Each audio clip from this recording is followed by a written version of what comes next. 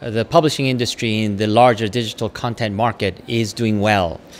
Because I think publishers have understood that they need to be ambidextrous. They need to be able to embrace the traditional strength of curating, organizing, and structuring and disseminating the content, even on paper.